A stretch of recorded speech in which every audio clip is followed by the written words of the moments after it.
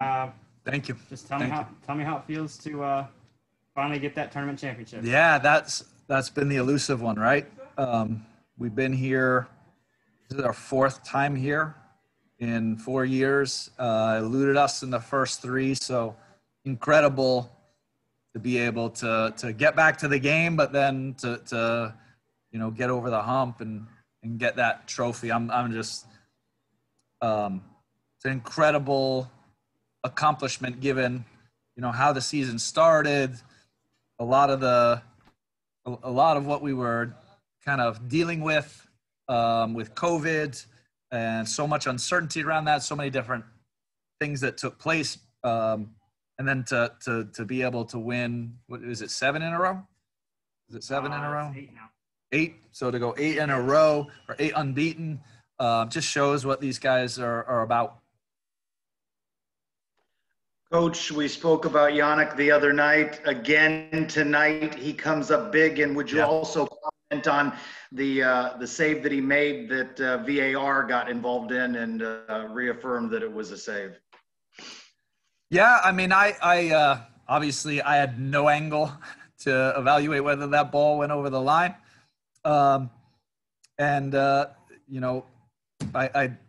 I'm happy it didn't. Incredible save. It had so much pace on it. The ball that was hit at him, it changed directions, knuckled, and he kind of got his hands on it, bobbled it a little bit, and then luckily just he kept with it and was able to keep it out. There were a couple moments like that where we had some emergency defending, but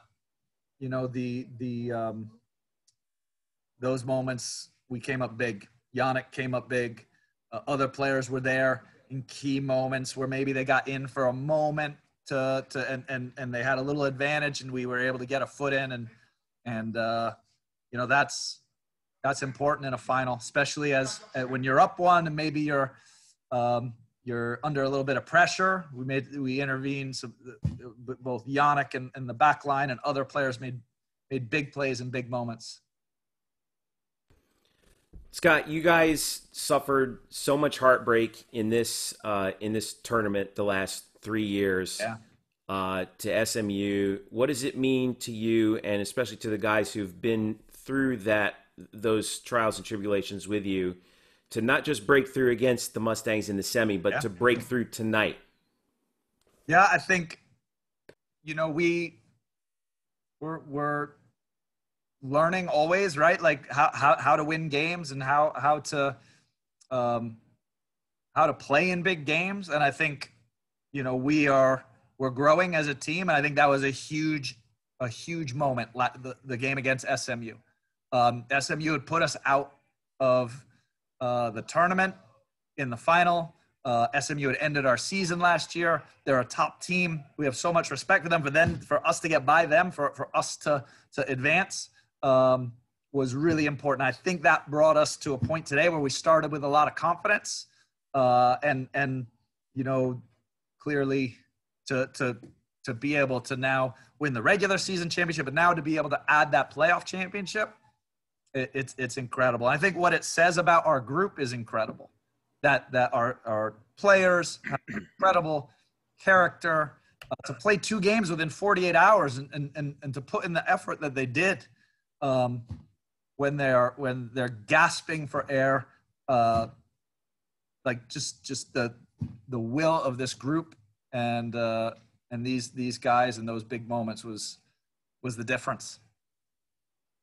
You mentioned it, to win that regular season and the tournament in the same year. Coach Sahadak did that in 2013 with her team here in the American.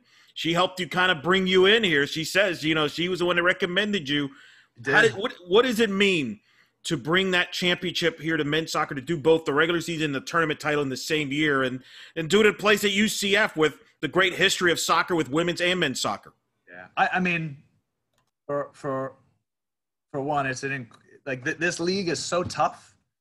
There are so many good teams in this league. To be able to win the regular season and the playoff championship is so difficult.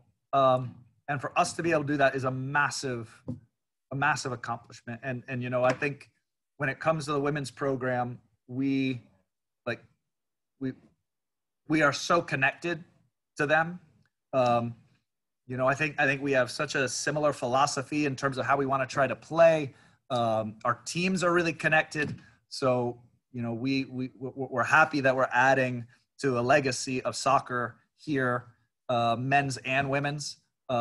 You know, and ultimately that's what we wanted to do when we were brought here is to keep up with them was the first thing. Like, how can we get our program and keep up with them and the rest of UCF sports, right?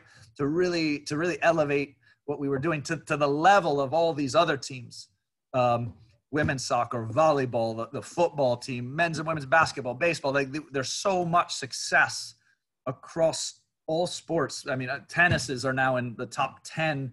Softball is a top 20 team, and they just had another massive win, I think, against Florida. Like, you just look at what's happening here across all sports, and it's awesome to be a part of it. We are excited to contribute to it, and we hope that now that our season continues, maybe we can go further. Maybe we can do more. Your team takes the early lead, quite a goal by Lucca, MVP. Are you sure he's a freshman? Yeah, he's been unbelievable. Just his and you know, the thing everyone has to remember is we didn't play soccer for like 15 months, and so it took a group of these guys, Lucca included, Anderson, just took them a little bit to get going. And then those guys had never played with the other players that were here. So then they had to learn how our team works. And they're being coached by new coaches. So there's this short period that you get to adapt. And then, by the way, we've got to win soccer games because they all count now, right? So just it's incredible to see those guys just really contribute now. And I don't think of them as freshmen or rookies or whatever you want to label them, because once you've played for a month and a half a season, whatever it is, you're not a rookie anymore. You've played in enough games. You've trained enough. They're such good players. They're so committed to UCF soccer. Yeah, his performance has been fantastic, along with the other freshmen who have come in and made big contributions, but that they're not really freshmen anymore, are they? We talked about this in the preseason, Coach, and I'm interested to know what your perspective was on it. You know, this is with this season having, you know, being so unusual, but you're playing only one game a week, and then for the first time this year, you guys have to play, like you mentioned, 2 games in 48 hours. And it was particularly grueling with the extra time against SMU and the fact that you guys were both teams are going a million miles an hour the other night. What was the plan tonight? Because it looked like you guys kind of pulled the throttle back. And how was grueling was this weekend for you and your staff and especially the players? Yeah, so kind of two things there. It's impossible to be able to physically produce the level of effort required 48 hours after one match, especially a high-level match, to then turn around and produce the same level or anything close to it 48 hours later. So that's a huge challenge. So for us, you know, we knew we were going to have to play more players, right? Involve more players in this game, and some guys stepped up and played really, really well. And they've done so in training, right? They've won our trust in training. Some of the guys that came on, and now they had to play in a big game.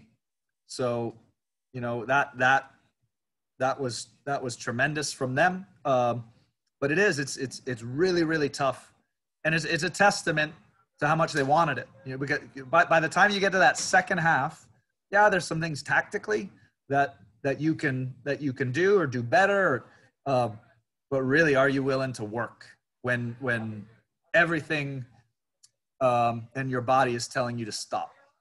And our guys were able to do that, and we did have to absorb a lot of pressure from Tulsa. I mean, credit to Tulsa, they had a good game plan, and and they forced us back into a defensive shape for a good period of that second half. But we defended well, and ultimately we got the result, which is what matters when you're playing in finals.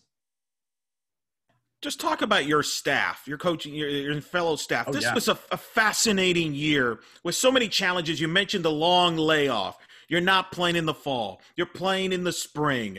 The schedule is cut in half to conference only. You barely get an exhibition in. You got some players you're implementing. You're replacing a player who's one of the greats in the history of the program, is playing in the MLS right now. And you start out 1-3. It didn't look good. You had players leave during the season, injuries, and here you are, turned it around. I know you've believed back then, but do you looking back now, what you just pulled off here as a staff, just talk about your staff and what they've meant to you and how you all were able to pull this off. I think that, thank you for asking that question, because I can't say enough about the assistant coaches, our director of operations, our training room staff, our trainer. So Paul Souders and Jamie Davies are the full-time assistant coaches. The amount of work that goes on behind the scenes, meeting with individual players, showing them video, cutting the video, clipping the video, conversations around their performance, conversations around the team becoming more connected, helping them to understand their own performance, helping them to understand what does this loss mean, right? And how should we react to it? Like they're tireless in their devotion to these guys and the student athletes, and they are working hours and hours and hours. And they're, Jamie's got a new baby, Paul's got 2 young girls, that they are sacrificing so much time with their families to make sure that this group of players has what they need. And Tessa, our trainer, exactly the same. To get that what she has done in the last 48 hours to get players ready and onto that field to be able to play in a final after what some of them were dealing with is incredible. And she's done it all year long, and never complains, not even for a moment. None of these guys. They're excited to do it because they're so committed, not just to the winning, but to like elevating these guys and giving them every chance to be great. Our director of operations he's running around like crazy to make sure these guys are fed, that they have everything they need, waters, Gatorade, providing everything so that they can recover, right? To make sure we're organized. Chris Konopka, the goalkeeper coach, who is working with Yannik, that he is driving unbelievable distance every single day to help Yannik get better, and you see the job he's done to help Yannik continue to improve. And it's just it is amazing what that group, that staff has done. And what they're about. They're just so devoted to this group, and they believe that this group can just get better and better and better. And we always believe that if we work the way that we want to work, and the players will work the right way as well, which they did. They bought into that process. 1-3, man, there's some people who are questioning. And we got that group together. That staff got that group together, and we said, nope, we need to believe in this, and this is how we're going to work, and we're going to get better. And you see the end result of all of that work is now here we are able to enjoy this unbelievable moment. Your team has more soccer ahead of it. What though is the legacy of these seniors? Oh. Yeah, it's pretty incredible, isn't it? When you look at the trophies, of course, are big, right? That's you're going to measure. The outside world is going to measure us based on our wins and losses and the trophy haul. Okay, and it's really good. But when you look within the program, we are measuring ourselves on different things as well. And it's, what is the culture of this group? What does it mean to be a UCF soccer player? and what are the standards of that group, and how connected are we, and do we believe in each other? And so the outside world's going to see one thing, and then the inside world is about the culture of this program and where this program started, and now where it is, and then where when they leave. I think this will be the greatest testament is when they leave, that these players that remain, they take that and continue to try to elevate the program. I think that's the greatest testament to any group is that what has happened before you continues after you move on to the next step.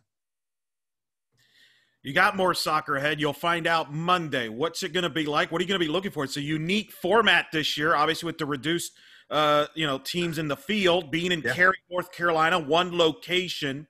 I've said this league is one of the best in the country. It had 3 bids 2 years ago. I think it should get 2 bids this year. I think the 2 teams on the field tonight should be in the tournament. Your thoughts on what to look for on Monday? Yeah, the only thing I really know, because I generally look only about 6 inches in front of my nose. I don't know how they're going to pick this. The only thing I know is 36 teams, okay, from 48, so 75% field.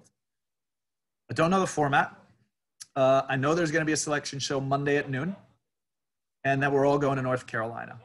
I would agree with you that this league is strong enough where 2 teams should go, and you had the number 1 and number 2 seed in the final, right? So two teams, but at the same time, there's 0 metrics that are objective that you can use to determine who goes, right? RPI, just throw it out the window. No one's played across conferences where that statistic works. So I have no idea. The committee has got a really difficult job to do. I have no idea how they're going to do it. But there's no objective metric to do it. I'm happy. We knew we had to take care of our business to guarantee we were going. So we're fortunate that has happened, that we get to continue our season.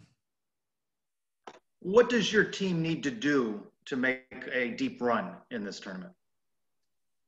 I think recover, right? To recover, to take a little break.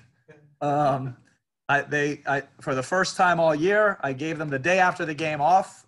I think that cheer for that moment was as loud as when we won. So I think they do need a break because they have worked so hard for so long. And I think if they come back, I think they're going to come back unbelievably confident. And when you win championships, it has this impact on your play and the confidence of your play. So I think we'll get back to training. We'll get people that are carrying little injuries healed and ready to go and be more at like their top level. And then we'll continue the process that we've followed the entire time, which is we'll know who the 2 teams are that we could potentially meet if we get a bye. If we don't get a bye, we'll know the team we're going to meet. We'll prepare for that team, but most importantly, we'll focus on ourselves, and we just want to keep getting better. We'll look at these games that happened this weekend. We'll say, okay, what went right? What did not go according to plan? And then we'll just try to get better. And luckily we have some time. I think we have enough time to do all those things. I'll end with this, Coach. How cold was that ice bath? I'm willing to have that cold ice bath every single year if possible. It was freezing cold. It was freezing cold. And I was a little bit concerned for all the electronics that happened to be all around me at the time. But yeah, I'm happy to have that ice bath anytime we have this opportunity to win a championship. So I definitely appreciate it. Thank you, Coach. Congratulations. Congrats, Coach. Thanks again, Scott. Congratulations. All right. Thanks, guys. All right, we've got Yannik next 1 second here.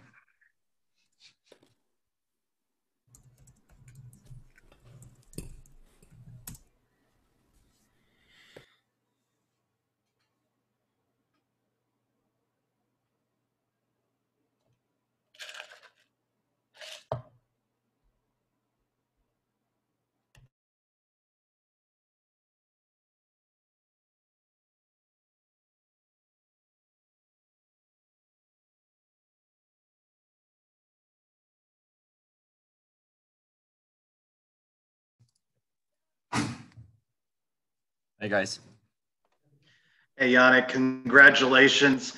Is it safe to say you've left it all out on that field again tonight? Yeah, I mean, for sure. It was two tough, really tough games. My body's tired. Everybody's bodies are tired. And we all left everything on this field, definitely. What was it like? I saw with about, I think it was 20 seconds to go after that last rally, and I think someone from Tulsa put one into the side of the net. You put your arms up into the air because you knew it was over. Was that the moment that you finally felt like, oh, thank God, finally we've done it? Yeah, it was definitely a moment of incredible joy and relief too. It's stressful. If you have a game like that, the other team pushes as hard as they can. You try to hold against it as hard as you can. And we've done that for a solid 10 minutes. Everyone's fitness was, or not fitness, but everyone was getting tired. And I felt that. And it was really tough, and it was just relief that we finally did it. It was tough 2 games, but we persevered, and it was really good.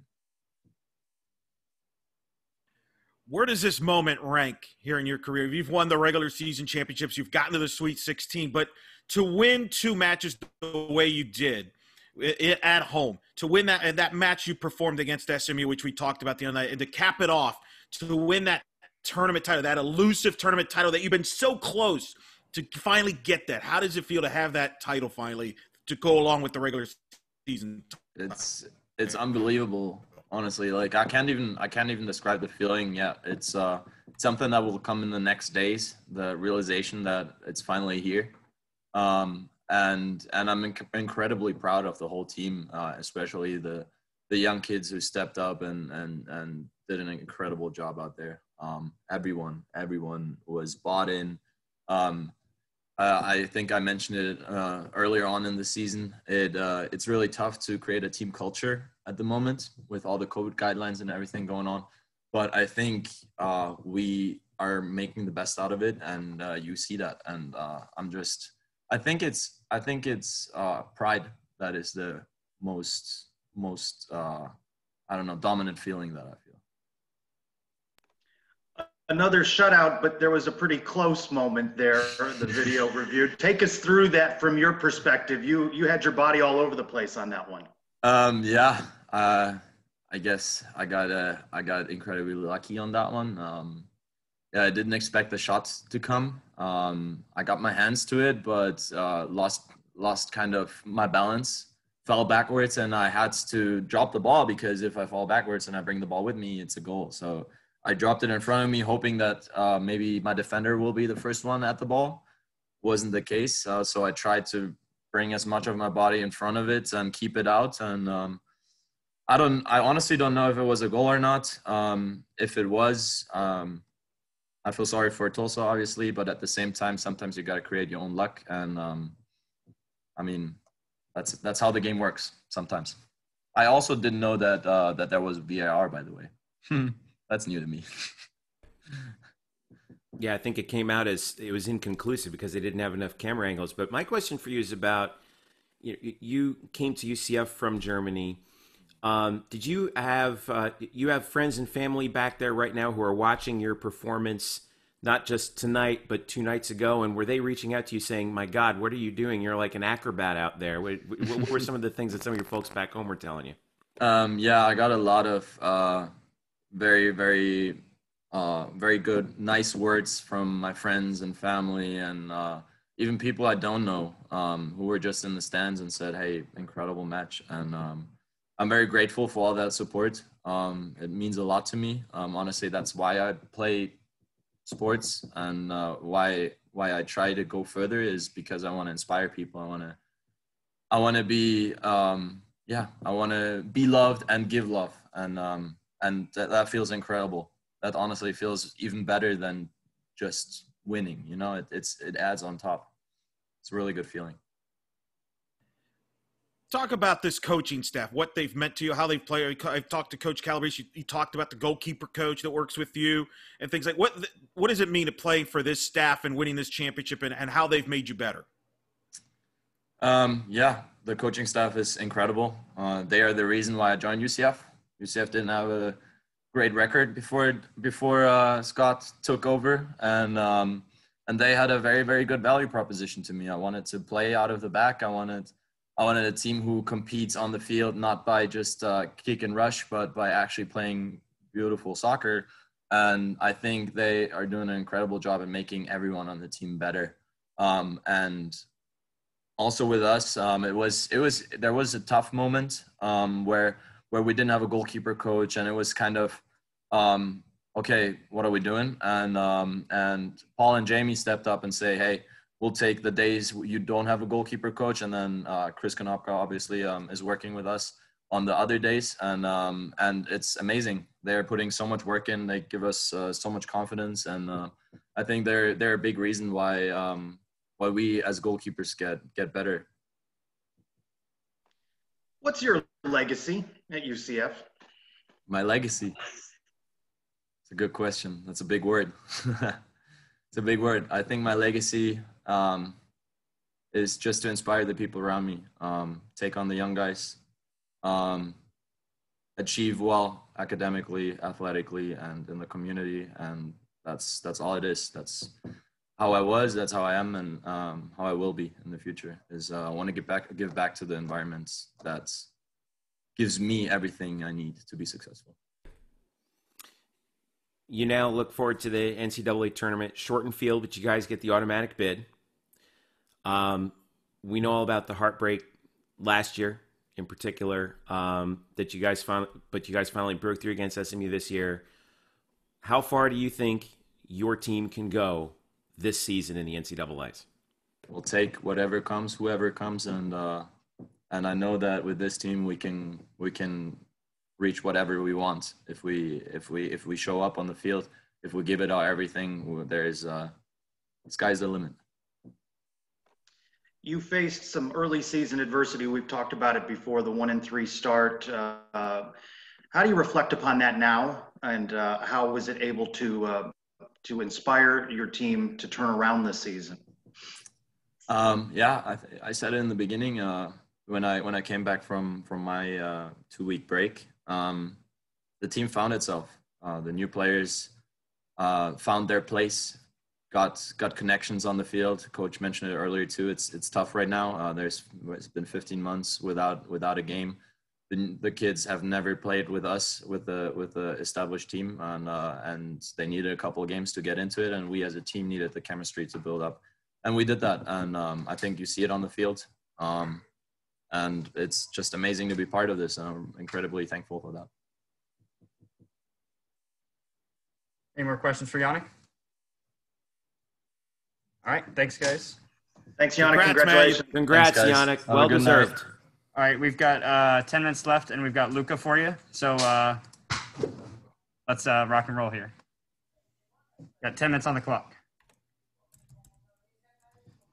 Hey, guys. Hey there. Congratulations. Talk about this win tonight. What is the feeling and the emotion amongst the team? Oof, that's amazing. First, when I got here, that's why I choose UCF, because it's a team that likes to win, loves to win, and today was incredible. It was the first of many, and it's amazing. Lucca, tell us about that goal. That was a golazo of the highest order. Yeah, the goal was amazing. Thanks for Yannik to give me the assist, but it was kind of lucky because it hits the defensive player. But yeah, I'm happy for it. You've saved your best here for the end of the season. Talk about how you've grown over the course of this season. I mean, I never give up. I knew that it was coming the most needed, and the guys were talking with me like, let's go, let's do it. It's gonna come, and now I'm growing more and more as a striker, and I think it's good for the team, it's good for the coach, and to everyone. the team is 1-3. What's the mood? What's the conversation? Were there doubts that creep in with you and the rest of your teammates? I mean, that's what we work for. We want to be the best team. That's why we're here. We wanted to be champion. And yeah, that's it. All right, good deal. Congratulations. Thank you. Appreciate it. All right, thanks, guys. Congrats, man. Thank you. Ken, what's the plan for Monday? Hang on, let me stop this real quick.